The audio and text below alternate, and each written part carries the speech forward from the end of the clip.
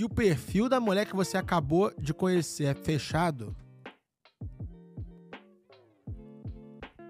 tem uma mulher top ali atrás. O que acontece com mulher muito bonita com perfil aberto?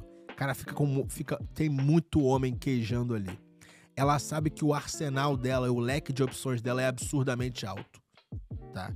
Então, red flag, tá? Se você, tipo, realmente tá olhando, tá estudando namorar uma mina e ela tem perfil fechado, cara,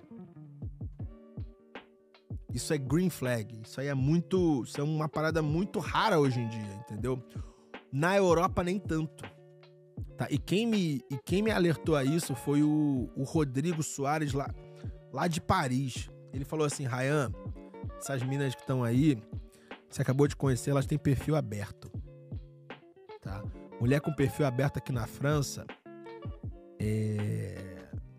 não vale muito não. Tá? Foca nas mulheres que tem perfil privado. E aí eu falei, mano, você tá de sacanagem? Tipo, porra, não sei o que no Brasil, o Brasil é o Brasil, tá? Aqui, as mulheres são mais classudas. E faz muito sentido, mano, faz muito sentido.